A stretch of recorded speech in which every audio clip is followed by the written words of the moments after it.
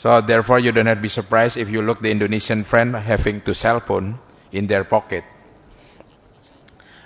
So if you look at that the problem now is the network of smartphone, the quality is among the lowest in the Asia Pacific region.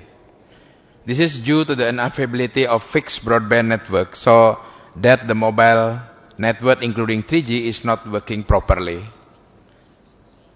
Another challenge faced by Indonesia is use the internet is still focused on purpose of economic activity, mostly in the early stage.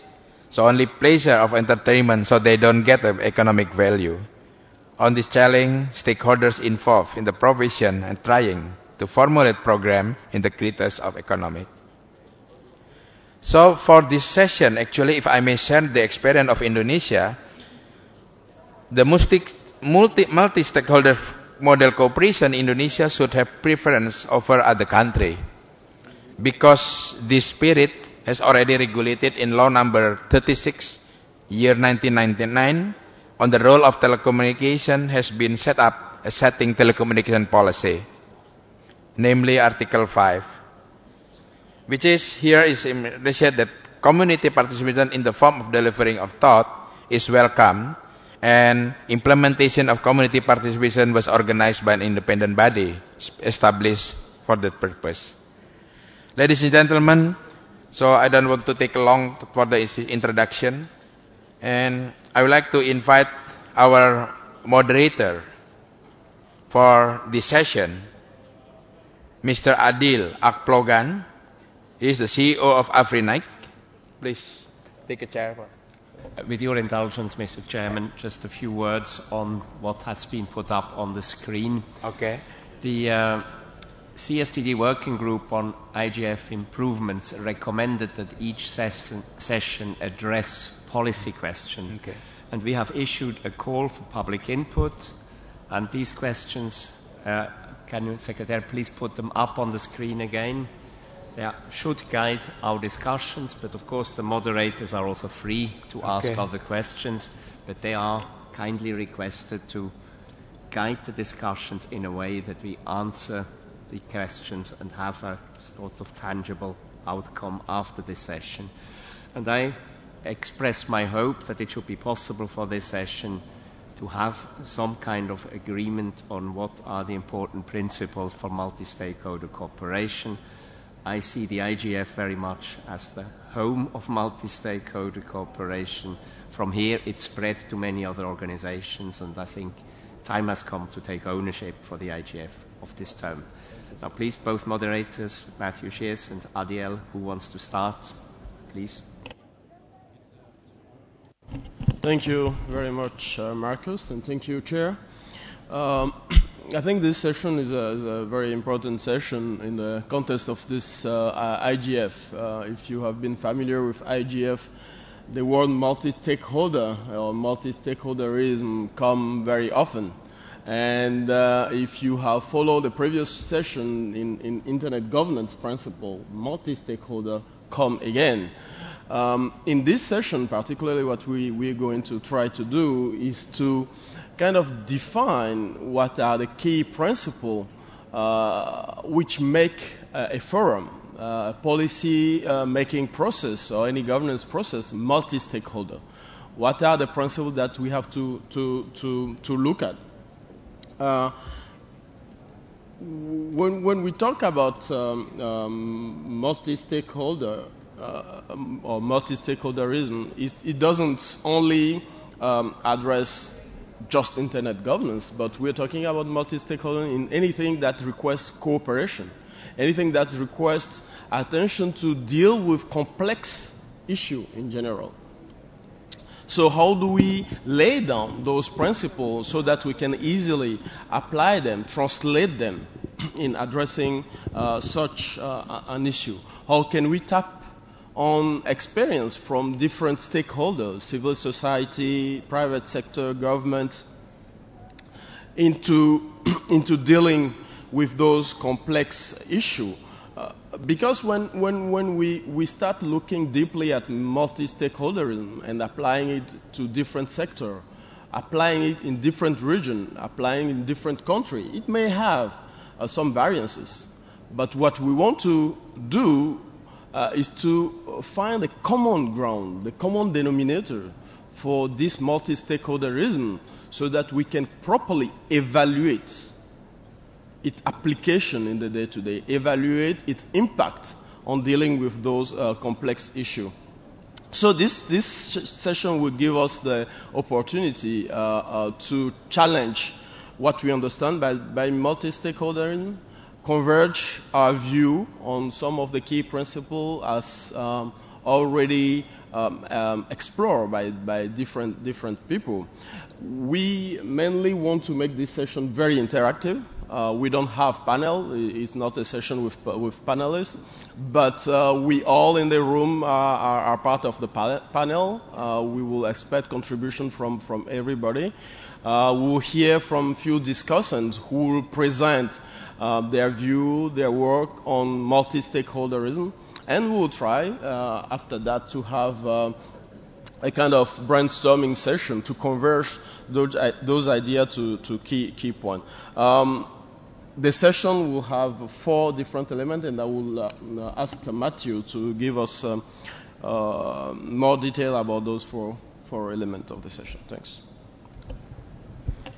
Yes, hello everybody. My name is Matthew Shears with the Center for Democracy and Technology. Before I get into what the goals of this session is, we have a number of open seats around this table. If anybody would, I would encourage you to come forward to sit at the table. There are microphones here that will facilitate participation. We should also have a roving mic, so anybody who wants to contribute, and we encourage you all to contribute, please raise your hands and we'll make sure that you have an opportunity to do so. Okay? So the goals of this session are 3-part.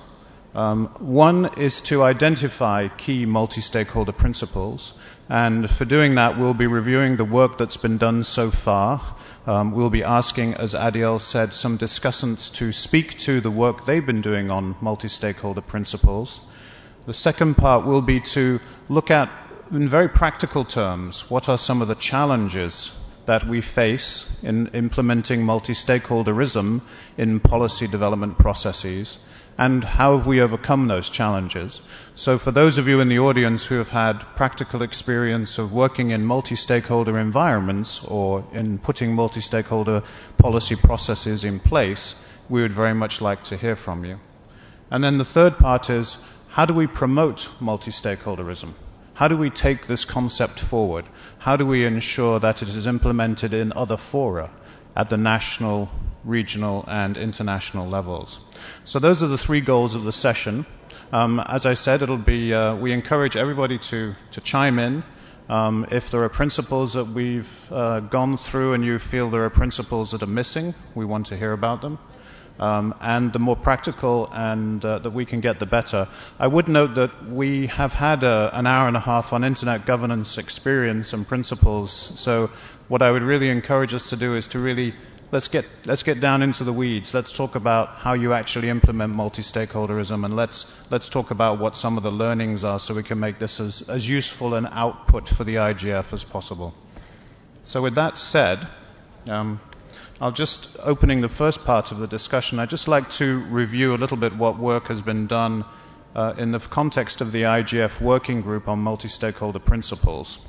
And as you may know or may not know, the working group has done 3 things so far, one of which is to compile a set of existing sets of principles and to take a look at those existing principles and also the outputs of workshops that have been undertaken at UNESCO and elsewhere to look at multi-stakeholder principles. There's also been a process to kind of draw from those sets of principles what are the key common principles, if you will, and I'll come to those in a minute. And this goal is to facilitate this discussion. This is not to say that these particular principles, which I will highlight, are the principles, but rather something from which we can take our discussion forward. And when I've introduced those, then we'll go to the discussants we've identified and ask them to tell us about the work they've been doing in terms of different multi-stakeholder principles, and particularly to talk about how that work is being taken forward.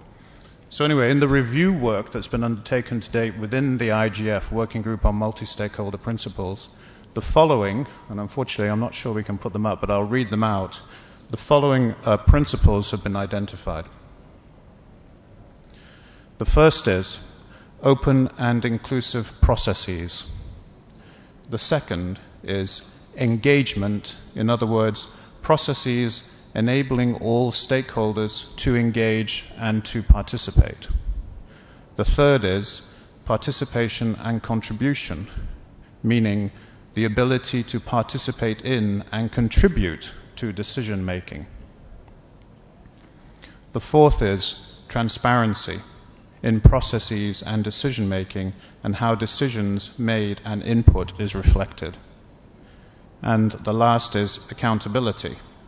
In other words, mechanisms for checks and balances in decision making and a consensus-based approach for decision making reflecting how input from the multi-stakeholder processes are incorporated. So again, let me just repeat those principles that have been drawn from the work of the IGF working group. So it's open and inclusive processes, engagement, participation and contribution, transparency, accountability, and decision-making, consensus-based decision-making. Now, with that in mind, and that's not to say that those are the principles, we would welcome a discussion of that, but what we'd like to do is let 4 or 5 discussants go first, just review their own the work they've been doing on multi-stakeholder principles, and then we'd like to open it to the floor and engage in an open discussion about the principles that we will have mentioned and other ones that may be missing or still not accounted for. Is it possible to get them on the screen? Can we do that? Keep going. I'll go to Steph and I'll get them. Okay. Yes, we will try and get them up on the screen as we proceed. So, we'd like to call on Aisha Hassan with ICC Basis, if she could. No mic. Let's see if we can track down a microphone. Aisha, once you come, is there a mic that you can sit at? Thank you.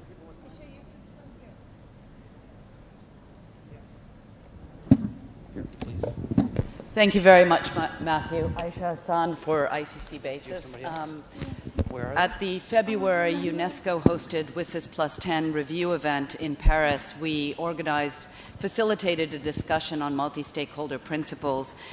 We had some lead discussants from business, civil society, academics, and governments. So from that discussion, we identified a few recommendations that came out of it. One was, I would say that the principles, Matthew, that you've outlined are things that were an integral part of the discussion, clearly identified. In the discussion, fundamental design and operational principles, meaning there's some fundamental operational principles that constitute multi-stakeholder approaches and processes. So that was drilling down into some of the things that you've identified, but also talking about bottom-up agenda setting and due process, how to progress the engagement of stakeholders, what are the obstacles to participation, things like that. And another thing that was clarified was that there is a difference between governance of and governance on the internet. We also talked about challenges of multi-stakeholder formats and how these formats can be used to address key policy issues and decision-making beyond consultations or meetings. Some of these challenges were balancing geographical representation, how to build capacity to promote effective participation, the role of steering groups or advisory groups, the risks of capture, management of conflicts of interest, and general legitimacy of the overall process. We also talked about evolving mechanisms for the multi-stakeholder model, how can you put in place processes that will adequately address concrete problems, We also delved into the respective roles of stakeholders within a multi-stakeholder process and how that affects discussion, the different weights of different topics and the roles of different stakeholders within them. So with that was a very good facilitated discussion at that event in February, and since then we have we will have a workshop tomorrow with the Internet Society, APC, the government of Brazil, and ICC Basis, also with a multi-stakeholder panel, hopefully building upon the session we're having today.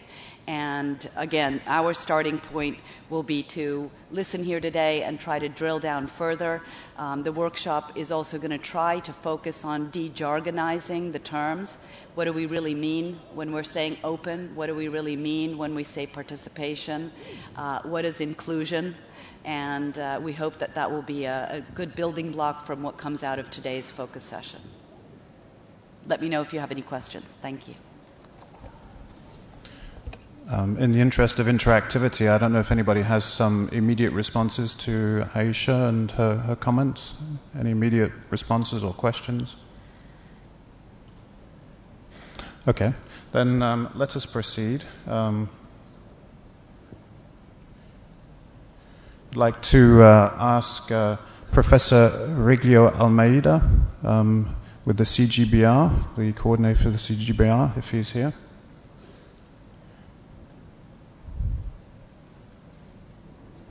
We'll come back to him in a little bit.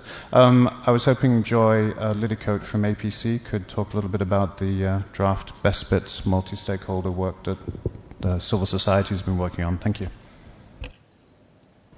Thank you, Matthew. Joy Liddicoat from APC for the record. Yes, what I can certainly do is share with you a discussion which is in progress, which hasn't been concluded yet, but which has been quite useful, I think, among the civil society groups that are part of the Best Bits coalition. And we convened a meeting before the IGF Saturday and Sunday, day -1 and -2 of the IGF. And part of that discussion consisted of an open dialogue about the definition of multi-stakeholderism. What is it? An exchange of ideas and concepts, and from that we distilled both some points of commonality and also dissonance in our understanding. So I'm happy to share those with you. I see there are some of my other colleagues from Best Bits here, so obviously they can input, correct me if I'm wrong, add depth as they see fit.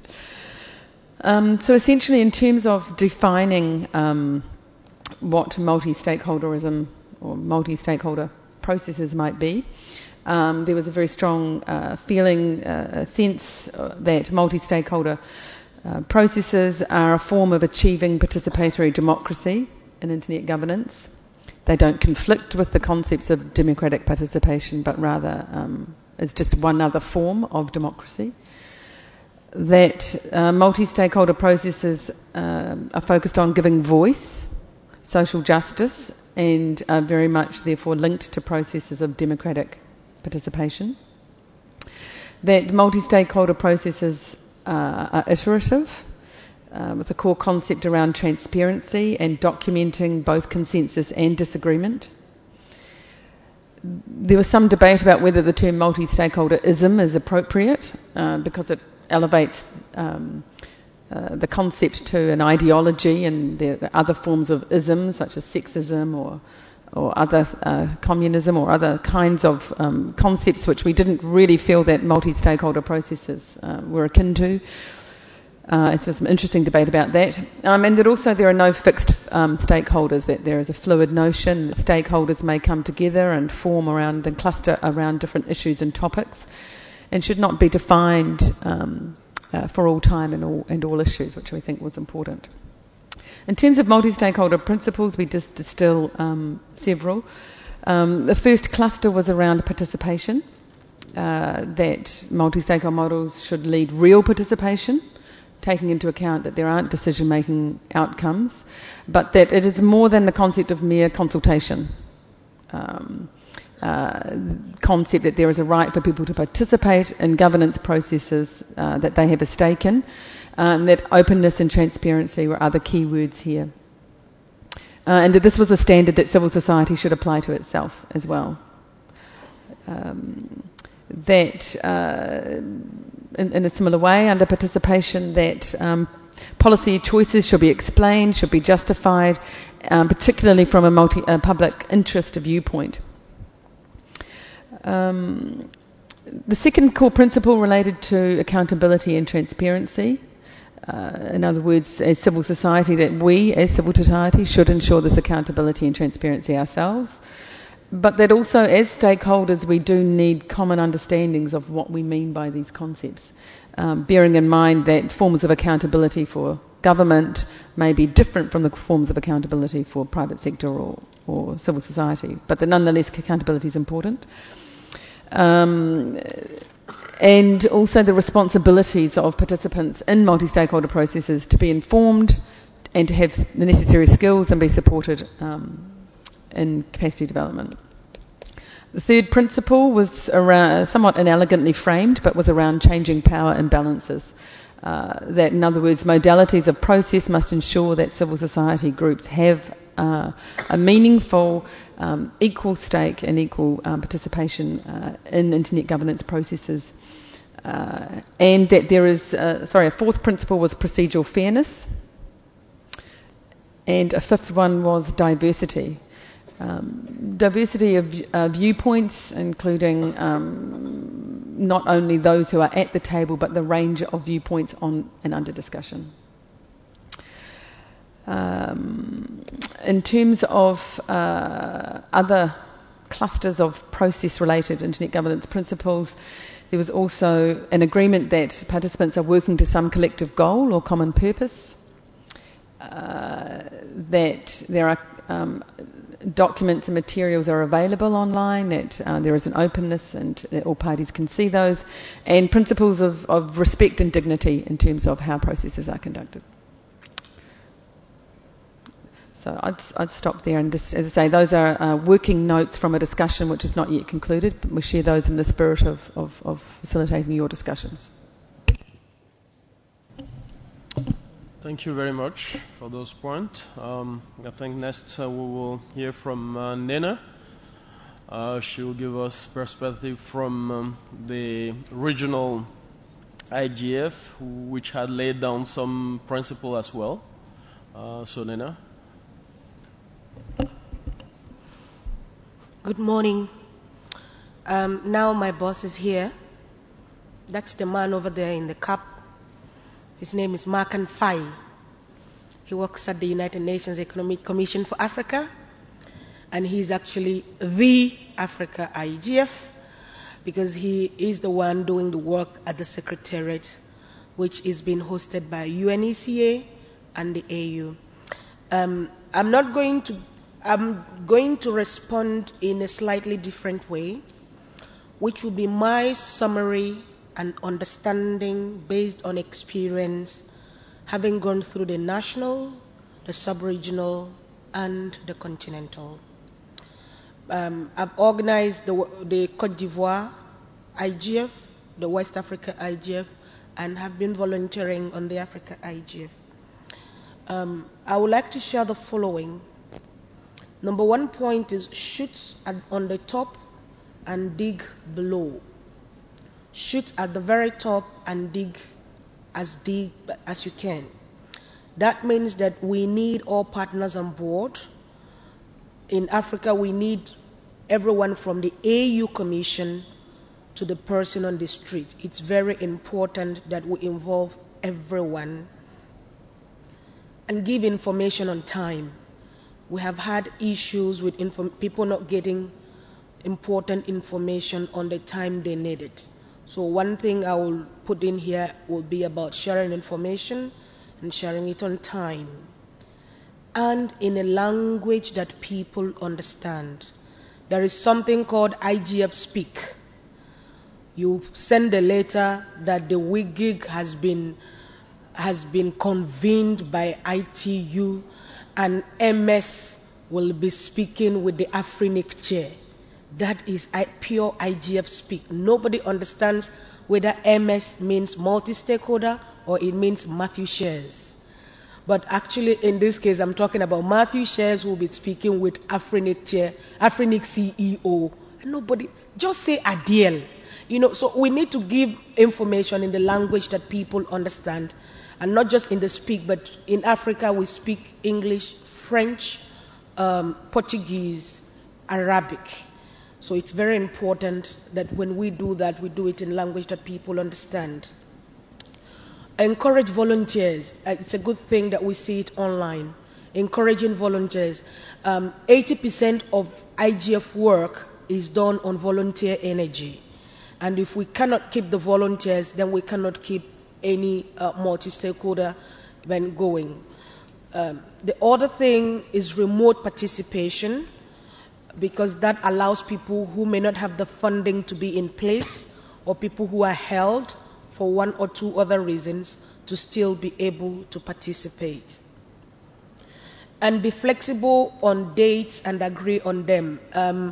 In Nairobi, when we looked at the dates, because we have national IGF, we have sub-regional, and then we have the regional, we decided it was better to do the Africa one at the very end of the year, just before the global IGF, to give enough time for countries and sub-regions to pull off their own meetings. Of course, there are mailing lists. We cannot run away from mailing lists. That's about the basics for communication. And maybe Markan will share more, but most of the people who are collaborating with the Africa IGF are from the open source world, people who are used to making open calls. It's always very important to make open calls and put them out where everyone who can have an opportunity. And I would say establish your website. I think that's one thing we took away from Nairobi. Some IGF do not have a standalone website, and it makes people a bit drawback. But when we have an IGF on its own site, it makes it easier to put all of that information. Then finally, I think during our own beta experience this year, there was a time Markan got very angry, and he wrote everybody, and he said, guys, this is how much money we received. And we received this much from this person, this much from this stakeholder, this much from this stakeholder, total this. That's all the money. So now shoot it. So I think, especially for us in Africa, it's very important to be very clear in money communications. Tell how much there is, where it came from, and what it's being used for. It keeps everybody quiet. Thank you. Thank you very much, Nina, for those key elements that make IGF successful, but also support the multi-stakeholder in the process of IGF. We now will now listen to Professor Virgilio Almeida.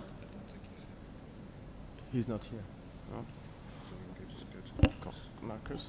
Okay, so we'll hear from Marcus, who will give us ISOC perspective on a few of the principles that has been worked on within the community.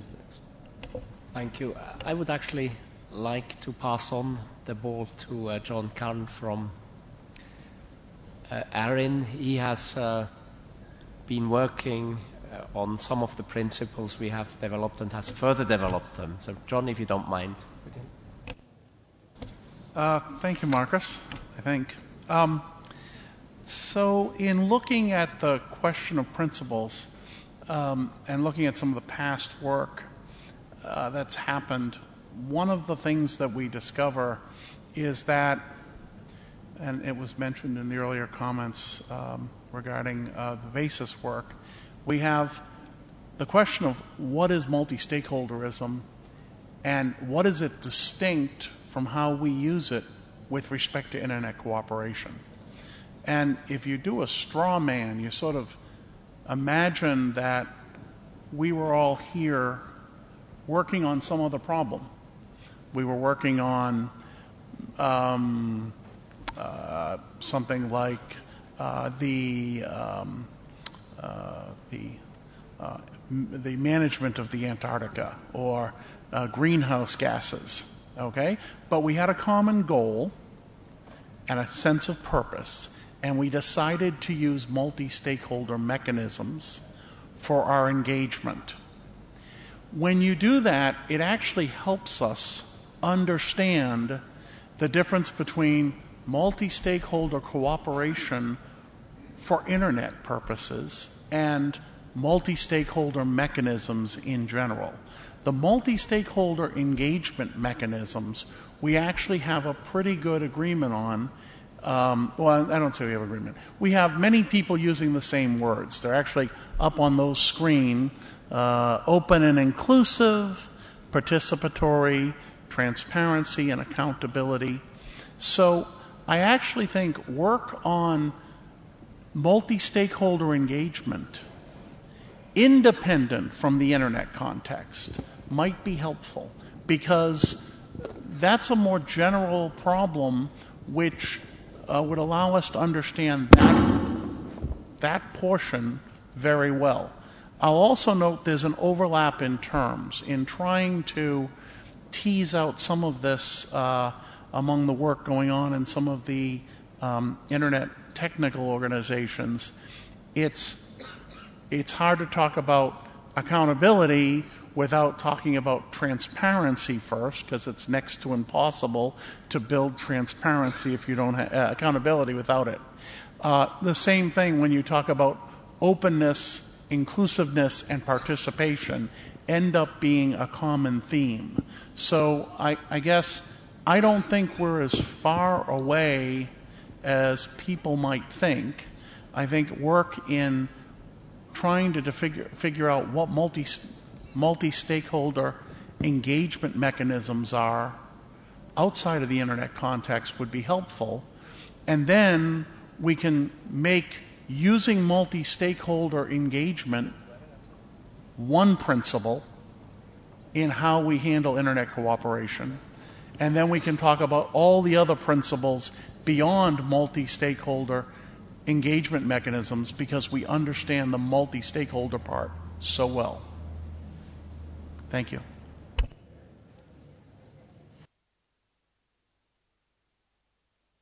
Yes, let me just say, if you wish to speak, please raise your hand. We want to get as many questions and comments as possible. Thank you. I'm Parminder from IT for Change. Also with the interest to make it more interactive, I thought we can kind of have a discussion going as well. And I agree completely with John to see things in certain compartments as well. And when we are talking about multi-stakeholderism outside internet governance mechanisms, where it is proven and established rather well, there are some new things which we should take cognizance of. And I also see in certain recent moves, including at Montevideo Statement and some other people who are aspiring to take that out to the rest of the world. And now we need to examine what does it mean here. And in the outside world, stakeholder participation has some other history which comes from generally projects. World Bank made it famous that you are making a road somewhere, you should quickly collect people around that place and people whose livelihoods are affected or whose industries are affected, and have a consultation before you finalize the project. It was a very project-related idea. And as we elevate it to a form of governance, and I think then you are talking about democracy and multi-stakeholderism and what is the relationship between the two. And yesterday I heard, yes, it's just an instrument of democracy. And if it is an instrument of democracy, it should always test itself against democracy, which principle is that everybody should have equal political power. And therefore, each act of multi-stakeholderism or a process of multi-stakeholderism, if it is an instrument of democracy, has to demonstrate that it actually increases the power of those people who don't otherwise get represented adequately in existing insufficient, inappropriate instruments of democracy. And then alone is it an instrument of democracy. So there should be a principle out there to test each method against a test of power imbalance, whether it actually affects the power of the marginalized groups and people in a positive manner, and then alone it contributes to democracy. And the connected point, the last principle, which is consensus-based decision-making, again, I think is a hangover from a process where it was possible to a place where it needs to be thought about. If you would have seen the latest movie on Abraham Lincoln, you would have known that slavery would not have got abolished if we were looking at consensus in that very raucous assembly which I saw in that movie. We need to be talking about great contestations of power. There are entrenched powers, there are people who are making claims, and consensus can be status quo in these situations. I'm only saying that we need to examine, and I think we can't fix ourselves to consensus-based decision-making in general public policy areas. Thank you. Thanks, Parminder. We've got 2 questions, and then we'll go to our last discussant. So, Nigel? Yes, thank you very much. It's loud. Nigel Hickson, ICANN. Just a couple of points. I mean, I don't want to be too controversial, but I actually think that trying to define multi-stakeholder approaches can be somewhat damaging. I can see the advantage in having principles, and indeed I think the principles that that Matthew read out earlier are the sort of principles that one should adhere to. In ICANN, the multi-stakeholder process is quite complex. It's quite sophisticated how the different stakeholders interact. I'm not saying it's perfect, but I think it is a process that evolves. But why I say I think we have to be careful is because I think although we should have principles that we uphold for what is a multi-stakeholder approach and what is not a multi-stakeholder approach, we shouldn't lock out processes that fall short of that necessarily. Multi-stakeholder approaches it's a vehicle going forward. I mean, if we look back what governments did 10 or 15 years ago, then a lot of governments were in a very different position when it came to collaboration, multi-stakeholder dialogue, etc., etc. It's a journey, and therefore I think we have to accept that people are at different stages on the journey, and to say that is not a process and this is a process, I think can be dangerous, because ultimately I think we know where we want to go. We want to have a situation which is transparent and which upholds the principles.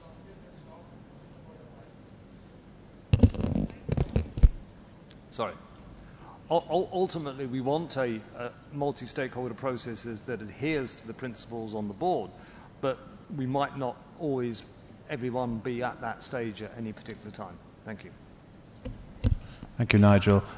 We do have an issue with the transcript. I don't know if we can solve that. Okay. Adam, is that a note to continue? Okay. All right, Makan, would you like to take the floor? Thank you, Matthew. Good morning, everyone. I just wanted to continue on what Nena had said, because in the African IGF we had 2 sessions on multi-stakeholderism. So we have some recommendations which was passed, and I don't know, I can give them now or at the end of the session if you wish so. I think it's valuable to give them now if they're not too long. Okay. No, they are not too many, and in fact what was said is as follows. Public participation in ICT policy processes should be open to all stakeholders, and their engagement encouraged and equally valued and formalized at legislative level. And the second one, the purpose, goals and modalities of the processes should be agreed by all stakeholders from the outset, and consultation should occur at the early stages of policy making, thereby improving buy-in and implementation.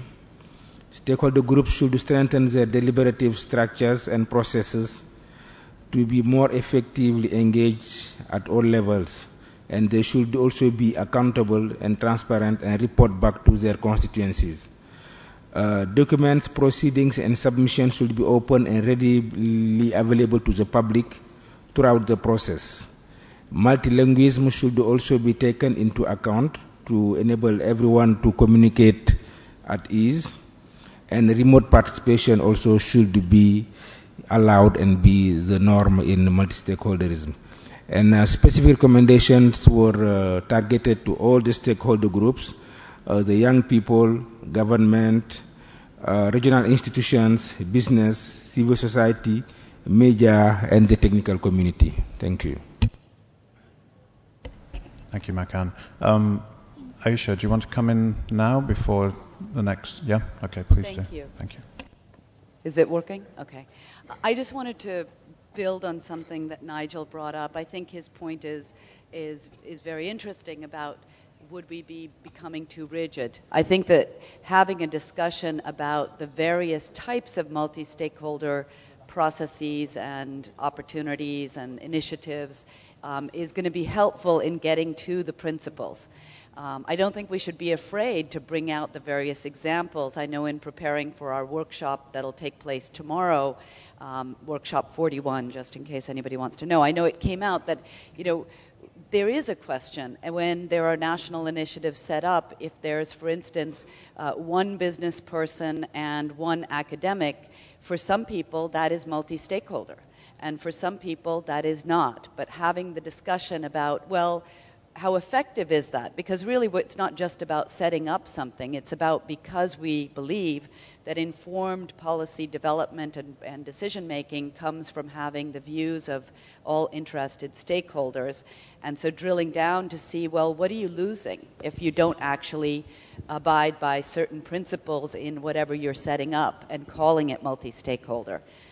So I just wanted to bring that into the discussion. Thanks. Thank you.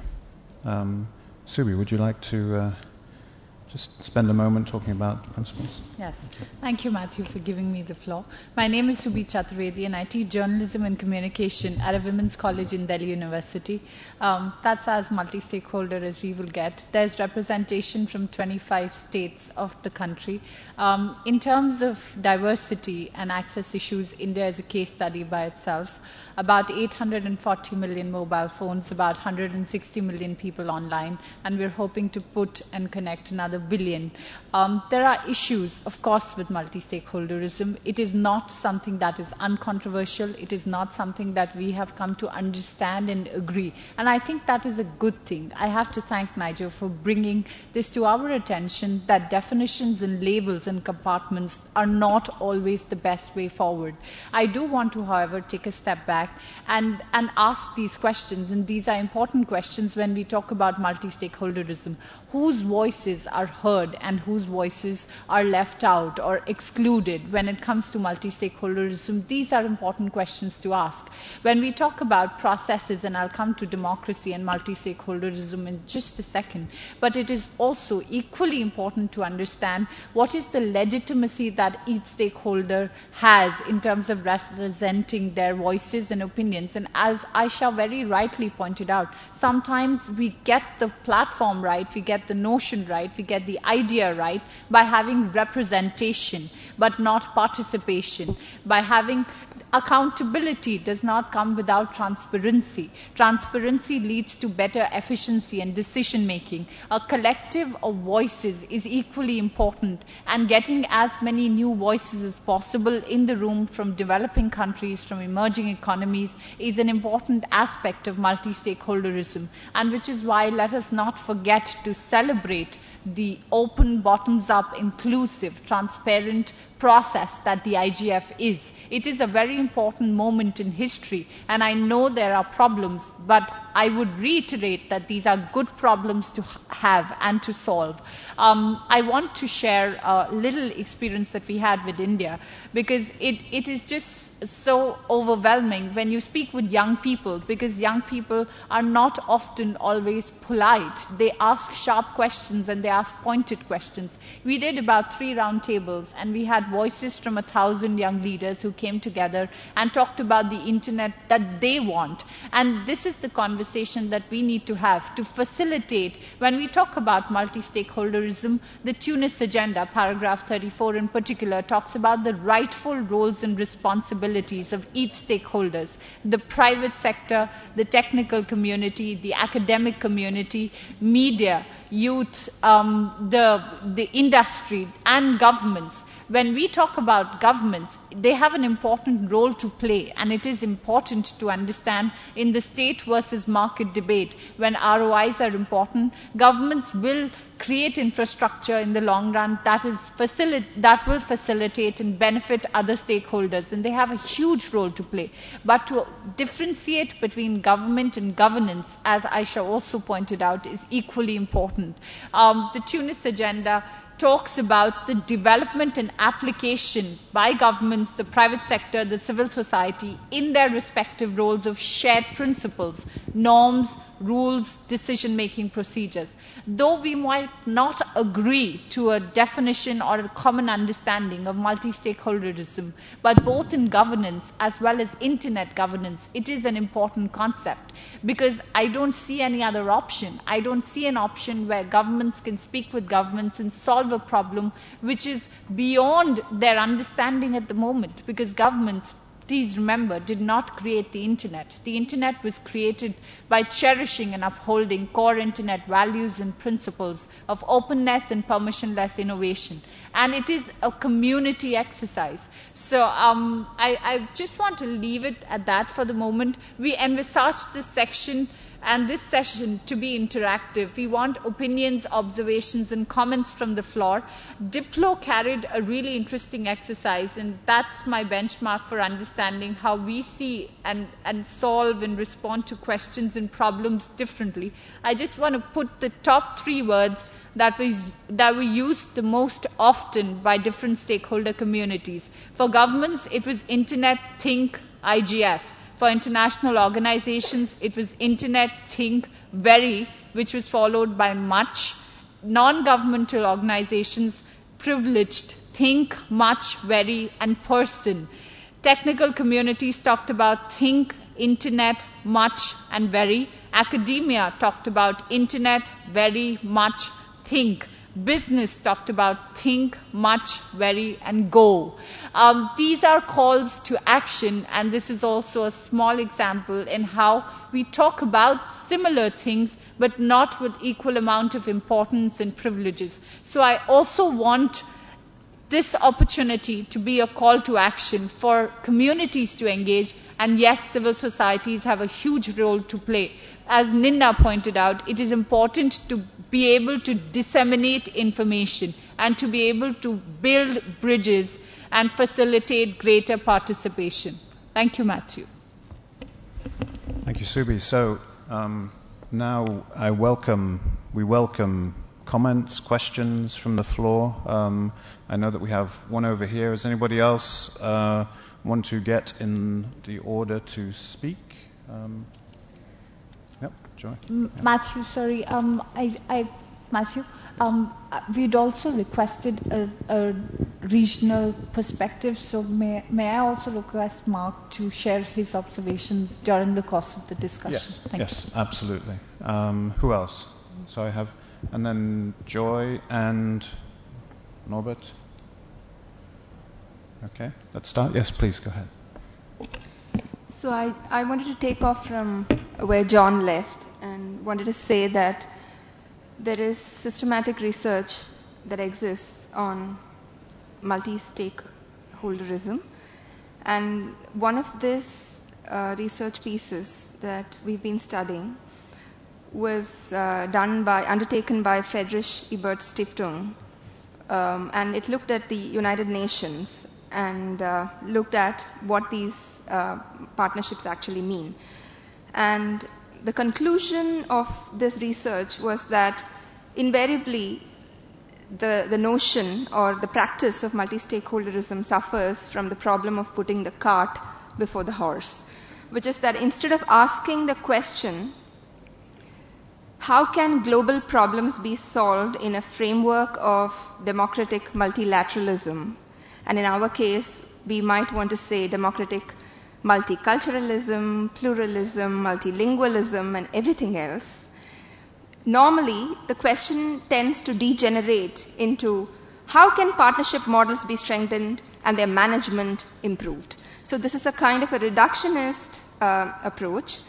And what the research also says is that there is no unifying goal in any of these partnerships other than the fact that different actors espousing multiple goals and different timescales are actually coming together.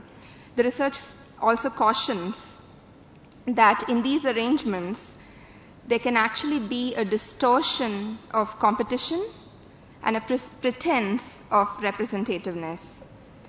It also cautions that it has dubious complementarity where governments escape responsibility on human rights. Well, I think I'll stop there, but just to say that this cart before the horse problem needs to be identified, and one must go back to the touchstone of democracy. Yeah. Thank you very much. Could I just ask everybody to introduce themselves when they speak? Thank you. Joy?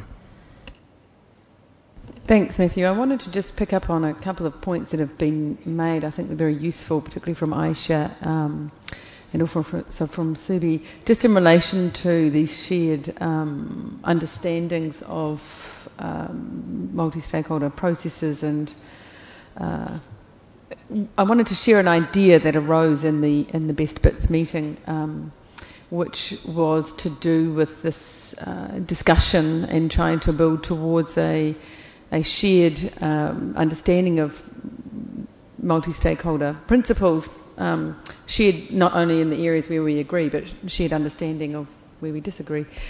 And one suggestion that has been made is that the Best Bits begin to think about some kind of quality mark, if you like, for multi-stakeholder processes, taking into account our shared understandings of what principles we think are important in defining in legitimate multi-stakeholder processes, and whether this might be something that across community conversation would be good to have. So not only the processes themselves, but how do we share and agree when we look at different processes on the quality of those, and whether we can sort of assess them in some way. And I think that would be an interesting concept to explore in the context of this discussion and the IGF going forward. Thank you. Next we have Norbert, please. Norbert Bollo, speaking for the Civil Society Internet Governance Caucus.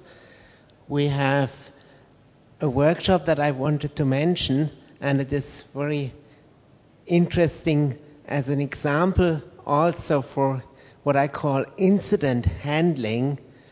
The workshop is called Multi-Stakeholder Selection Processes, Accountability and Transparency. And the incident is a conflict that arises out of lack of clarity, different understandings about stakeholder groupings.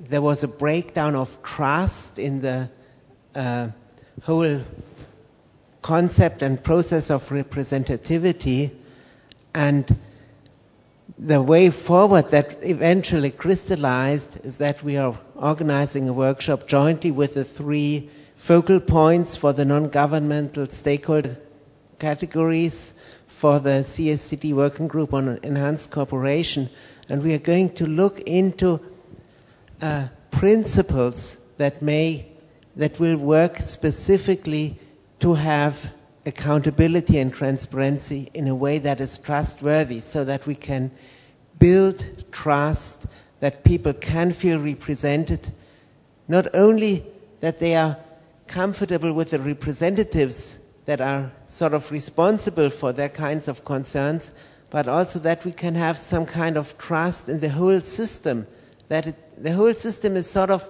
adequate to bring all the various concerns to the table.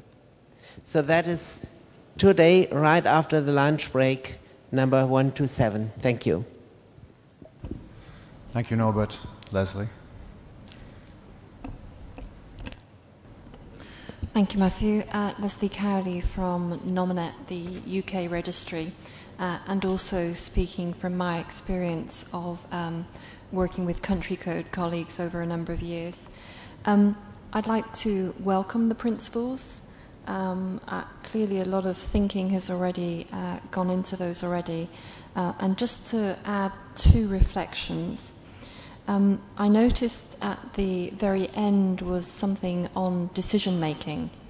And I just observed that's interesting because traditionally the IGF as a multi-stakeholder model hasn't been keen on decision making. So maybe that's new territory. But for me, decision making in a multi-stakeholder environment can often be challenging. And often making a decision, one of the key aspects of decision making is making a timely decision. And if it takes forever to get to a decision, then maybe that's not such a good thing. My second point, though, was about the wording here. And I'm lucky because English is my first language. But even though it's my first language, I could still give you different meanings on some of those words. And I would just suggest that maybe, assuming we can reach some agreement on words, then examples of those principles in action might be very helpful. For example, in terms of accountability, this is a small case study as to how this was done in a particular policy area. That might be helpful in terms of making those principles real to people and preventing different interpretations of the words. Thank you, Leslie. That's a very valuable comment, I think, and an interesting way for us to possibly proceed with this. I think we have one more comment that would like to be made, and then I think we're going to need to kind of move this forward a little bit, given the constraints of time. So please. Thank you. My name is Viraj Bhatia. I work for AT&T and also represent a large industry association, FICCI, based out of New Delhi. Sorry. Sorry about that. I just wanted to make a point about the various models that were discussed and the fact that we shouldn't try and label them and to emphasize some of that stuff. There's a lot that's spoken about the resilient CGI model as a success on what multi-stakeholder discussion should be. Let me represent in some, I can't pull this up any further. Okay. But let me represent that from my experience of working for about 18 years in the Indian ICT space, we don't have a body like that, but in fact I would argue that we have a very strong, perhaps even a stronger process of engaging multi-stakeholders in decision making that is almost written under law. And in countries where the tradition for consultation, engagement, participation is weak, it is sensible to put this under law. I would just sort of argue, and just take about a minute or so, under the Telecom Act in India, which basically leads to decisions of the government, executive decisions of the government, not necessarily policy, both on telecommunications and which lead to internet access, etc. And not only are the regulators obliged to act in a transparent manner under law, but in fact inputs provided by stakeholders have to be considered, and in the event that a party believes that the inputs have not been considered in an open, transparent process that is available through open houses and written consultation, they are able to take the decisions of the government to court and get those decisions set aside, and has been done on more than one occasion. So in fact, the way to strengthen meaningful engagement of multi-stakeholders with the government when it's making decision, as one of the models is to actually write it in law so that the government is obliged to explain its decisions, and also exclusion of inputs or comments that might have been given. Now, this is not a very celebrated model around the world, but I believe, and I would argue, a very effective model. In policy making, we have the same processes. It's not under law, but there's open consultation. So I was just trying to strengthen the point that was being made, that I think the debate about what the various multi-stakeholder models should be is an evolving debate, but I suppose the basic principles hold. The point that I want to emphasize upon is that when the government is making decisions, it should be obliged to reflect the inputs that have been received, including the ones that have been rejected, along with assigning reasons. And that will strengthen the confidence and the process more than any other discussion. I'd close by saying that in countries where this is not a strong legacy or not well developed, it makes sense to put it under law to the extent possible so that recourse is available when the principles are violated. Thank you. Thank you. Sorry, Mark, I may have missed you. Do you wish to speak? Yeah. Okay, and then we'll move on. Thanks.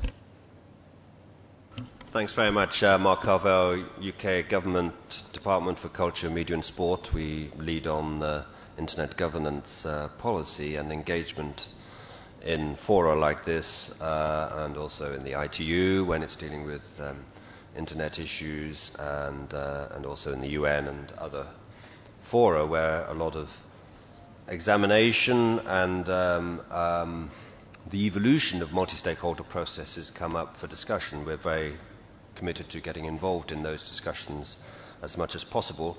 I just wanted to follow up, really, in a kind of neat segue from the last 2 to 3 interventions about the UK experience here, because we do have a long, well-established tradition within the UK government of consulting on any legislative proposals, and there are a number of well-established mechanisms for that, the publication of green papers, white papers, and so on, and generally being open and accessible to anybody who has an interest in a particular policy issue at the centre of a legislative proposal. In the area of internet governance, we have set up a process for consultation with stakeholders. Minister Edvezi referred to this in one of his speeches when he was here, and that is the Multi-Stakeholder Advisory Group on Internet Governance. It's a new acronym.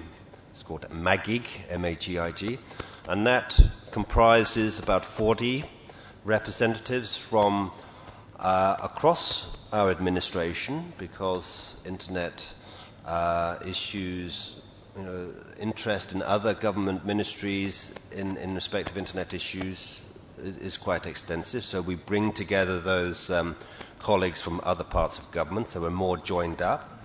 We've got the private sector there, we've got civil society, we've got academic experts. So this group, we meet with them at regular intervals. We have an agenda which is largely determined by what's happening in the internet ecosystem, such as the WSIS review, the prospect of the IGF, ITU preparations for the high-level event next April, and so on. So we've got a very busy agenda, and we're saying, look, this is what's coming up.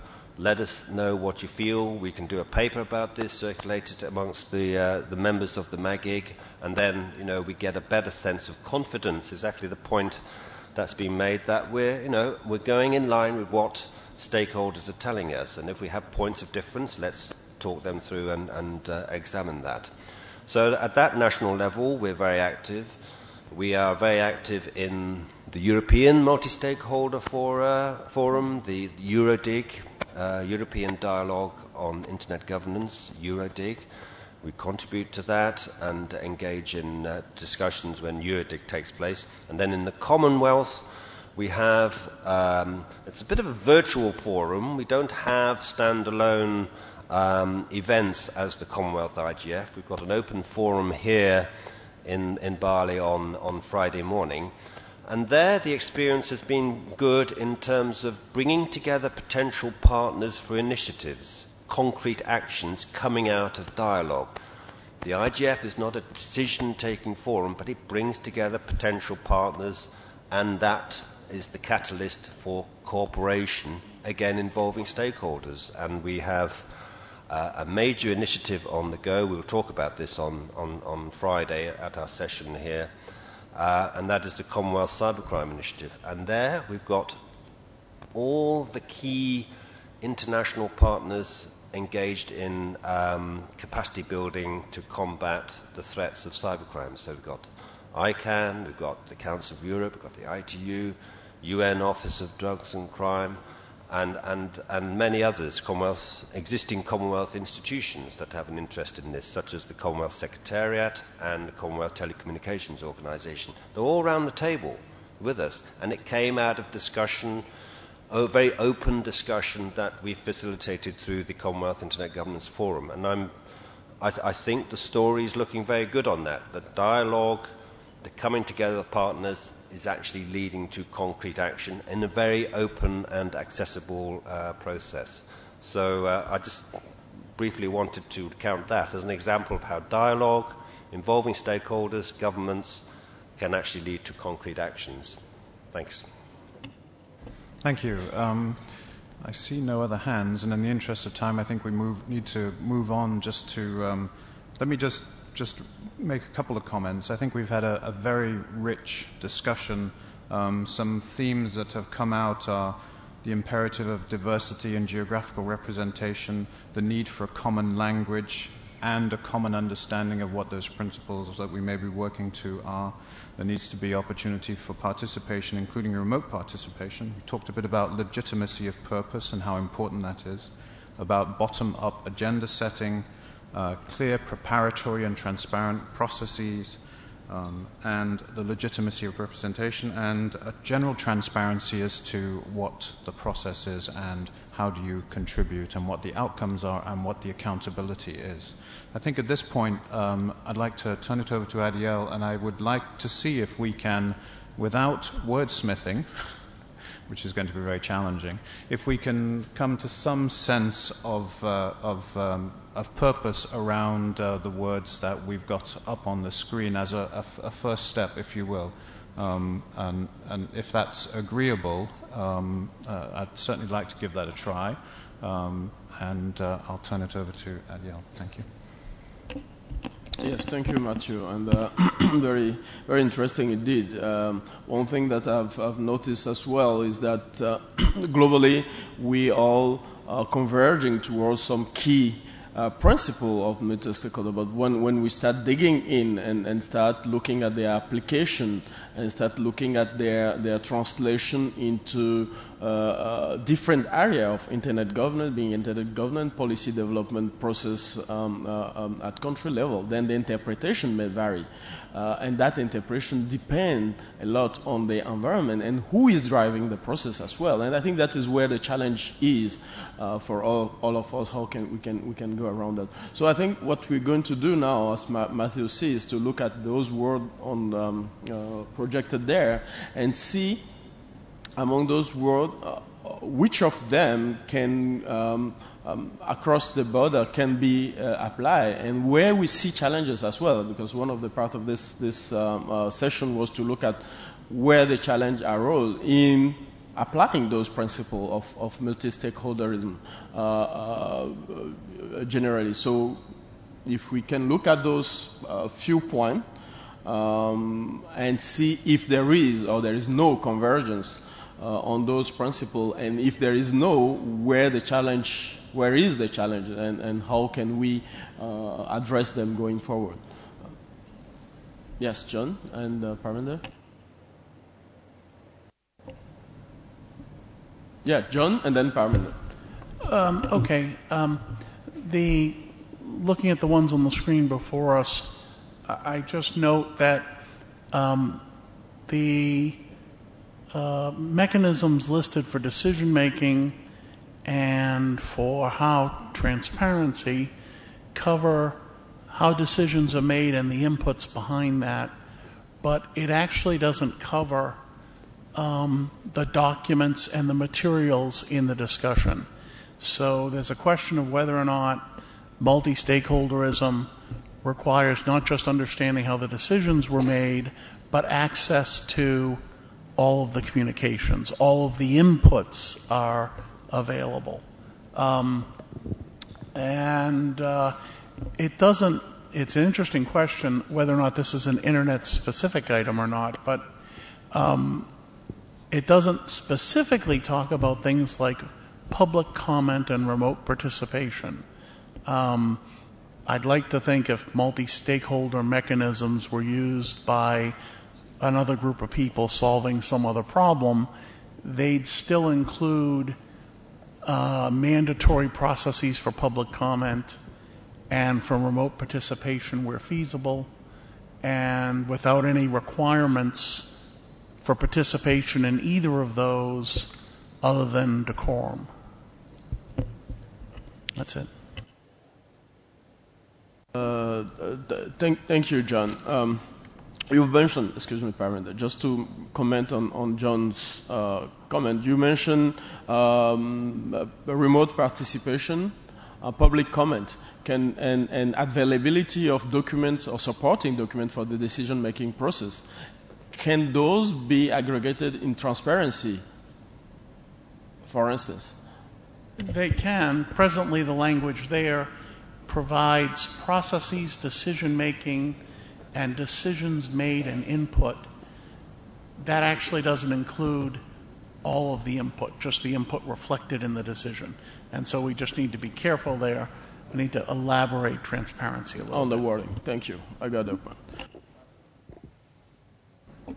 Parminder, I think I perhaps didn't make myself clear, but I reiterate, and I had said this even when these principles were being developed, that consensus-based decision-making in public policy is a huge political issue.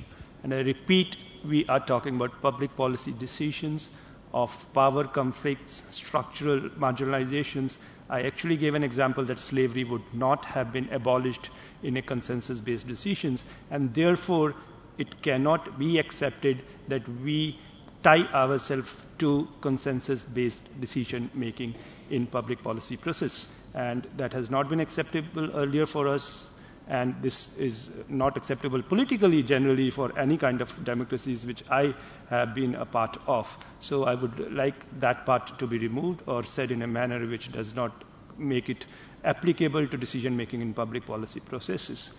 And second, as a principle, also I requested that multi-stakeholderism is seen as a form of participatory democracy, and every instrument or act of multi-stakeholderism is checked whether it actually increases the power and participation of those who are traditionally left out. That, for me, is the biggest principle. We don't need reform in democracy if democracy is working. And if multi-stakeholderism is a reform in democracy, then it means it's not working.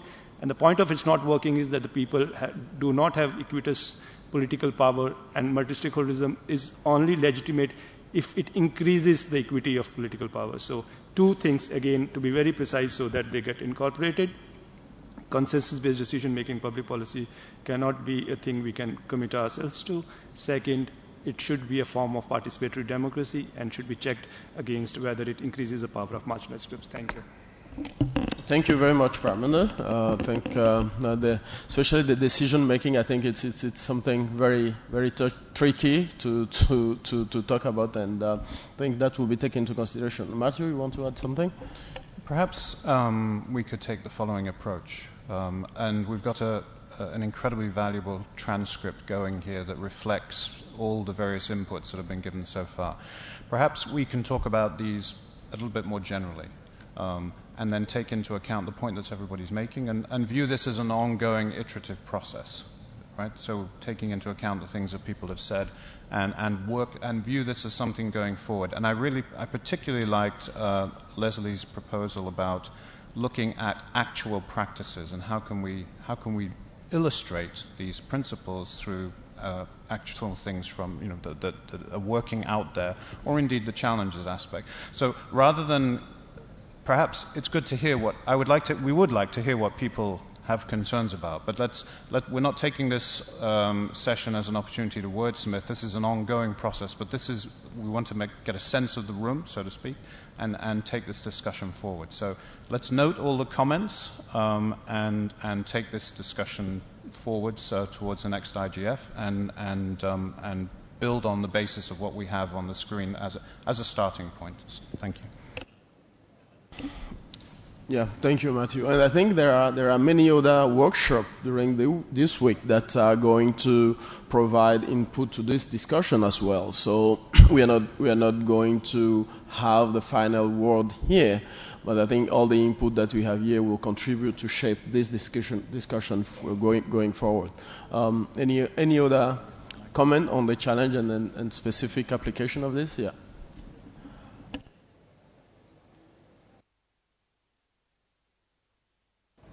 Thank you. I don't have a specific application, but I would like to comment on specific applications.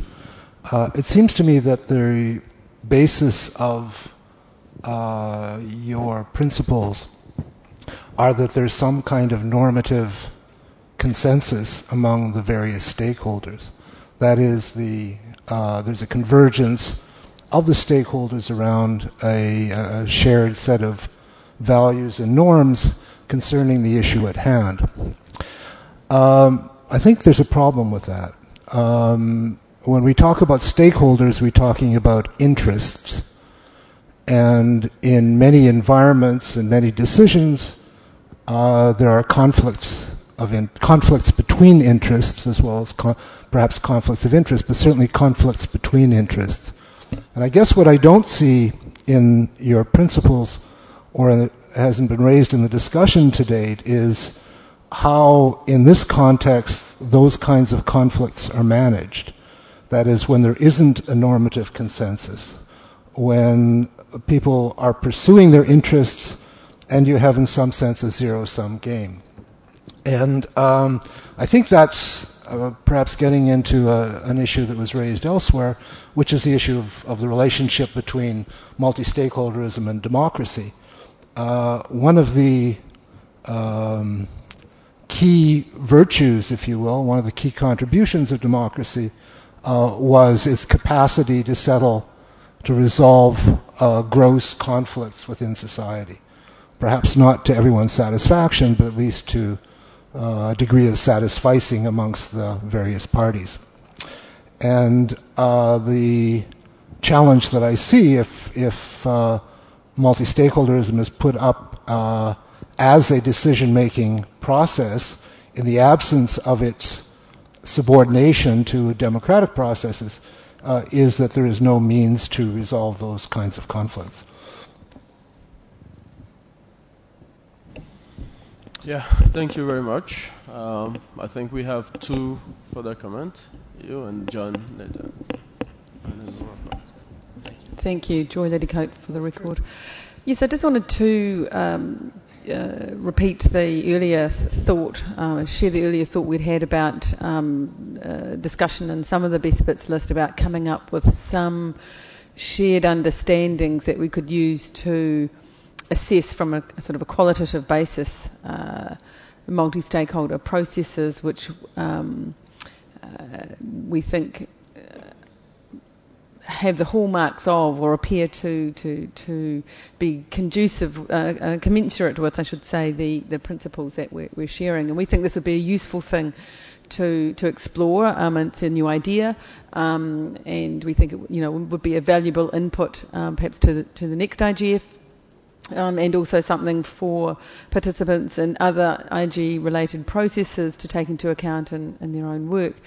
I just, on the consensus-based decision-making point, I mean, I understand that there are different perspectives on this, but I wouldn't want those different perspectives to prevent us from including within decision-making those decision-making processes that are based on consensus, where there is some qualitative aspect to ensuring that, assuring, I should say, that consensus is genuine, fully informed, and resulting in the kinds of processes that we want. I certainly would not want to see consensus-based decision-making excluded entirely from our principles. I think that would be counterproductive. But the point is well made about the quality of those, but I think that's a different issue. Thank you. Well noted. I think we'll take the last one. John, you wanted to say something, and we'll wrap up. Matthew, we will take it after. Oh, there is two. Okay, we take that one first because John already. Yeah. Thank you very much.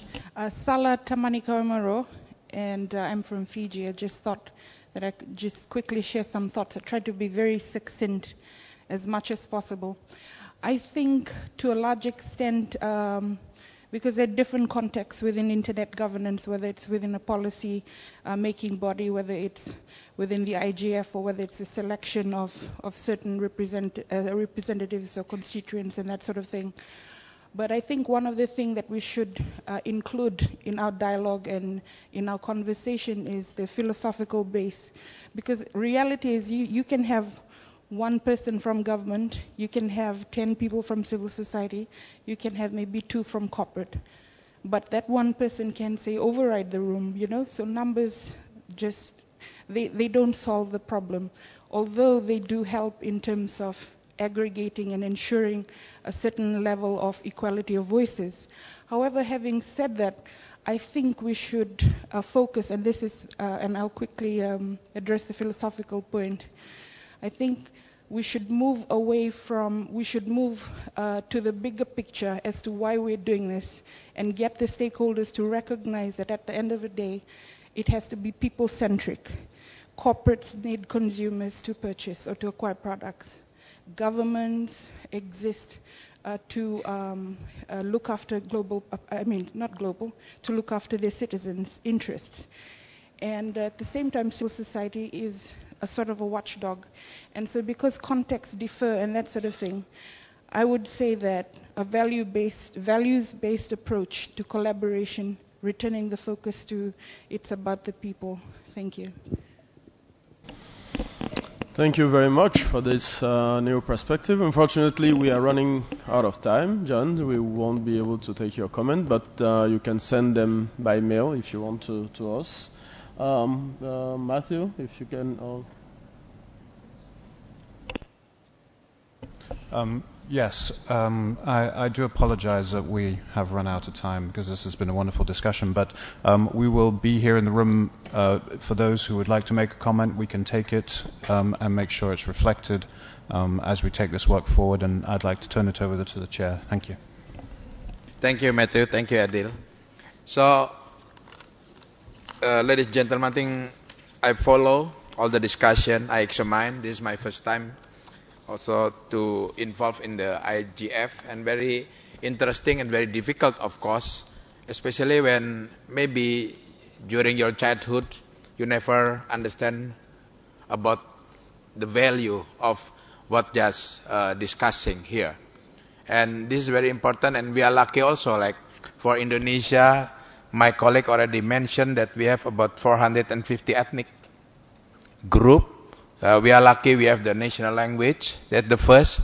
And the second also, the national language is chosen from the small ethnic group, not from the major like the Javanese. This is a kind of, let's say, respect to all. And our symbol or our foundation also, university in diversity. So therefore we are trained, we learn, even though not the younger generation or the young generation involved and interrupted by the new culture.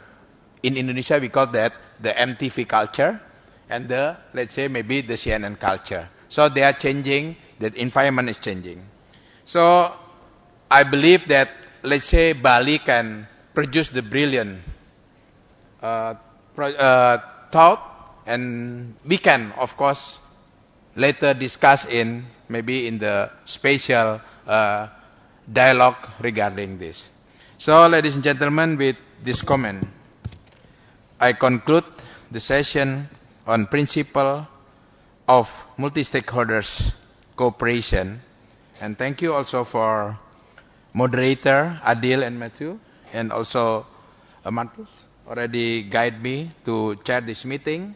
And I wish you enjoy your stay in Bali. The longer you stay, the better for the Indonesian economy. Thank you very much.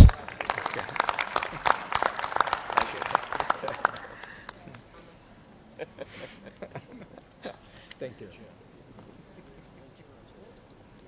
Thank you, Adil. Thank you very much. Okay, thank you. Yes.